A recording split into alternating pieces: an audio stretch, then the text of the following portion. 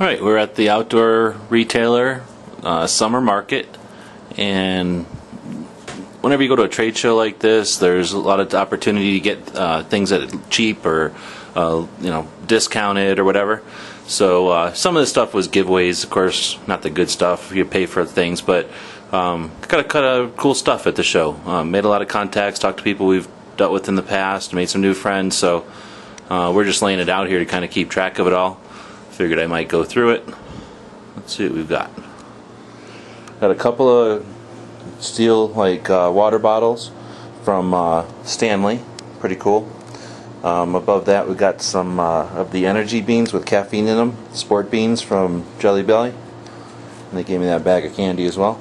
Then a couple of the sport beans that are more like energy boost without having caffeine in them. The Hennessy hammock.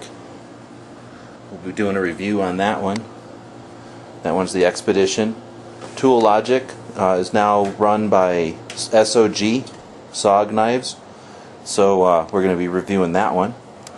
Then the Right in the Rain products. We've got the cover, the calendar, and a notebook. A couple of smaller notebooks, and this one was a sample. Then the Right in the Rain pen. Right in the Rain copier paper. And I'm going to put this one head to head with that National Geographic paper that I just bought a while back. A North American Arms laser for the 22 long rifle and 22 mag. I bet you that'll fit on the 22 short as well. We'll find that out. And we've got a set of rubber grips for the 22 short. Interesting. So then we've got a titanium spork and 4 plastic sporks, black, clear, green, and a different kind of green. The Spyderco Ladybug, Spyderco USB drive, kind of cool. Then a bunch of stuff from ITW. Got a couple of uses for a bunch of these carabiners. And then some Grimlocks, a bunch of web dominators. Then some of the clasp with whistles kind of built in. The orange part is a whistle, otherwise it's a clasp. Then a bunch of whistles. Again, we've got some uses for these. From Wits, I got this small, weatherproof, waterproof plastic container. Again, got some ideas for that one. Then the Cool Wrap, being from Arizona, that should be an interesting one. It holds water, and you wrap it around your neck, and through evaporation, you get cooled. Then from Sotec, I've got some of these labels, which are sewn and then have Velcro on the back, so you can use these to identify sub packs or things in your pack. From Brunton, got a couple of these small lights, and these are kind of cool. They have the back end is rubber, so lots of uses for those. It's just a LED squeeze light. The yellow pads there are from Leatherman, and that's actually something that we were lucky to get them, and that's probably because we're doing media stuff and weren't able to buy those, but we were given them as a gift, and those are really cool. We've also got a couple of Leatherman notebooks there. Have an idea for those as well.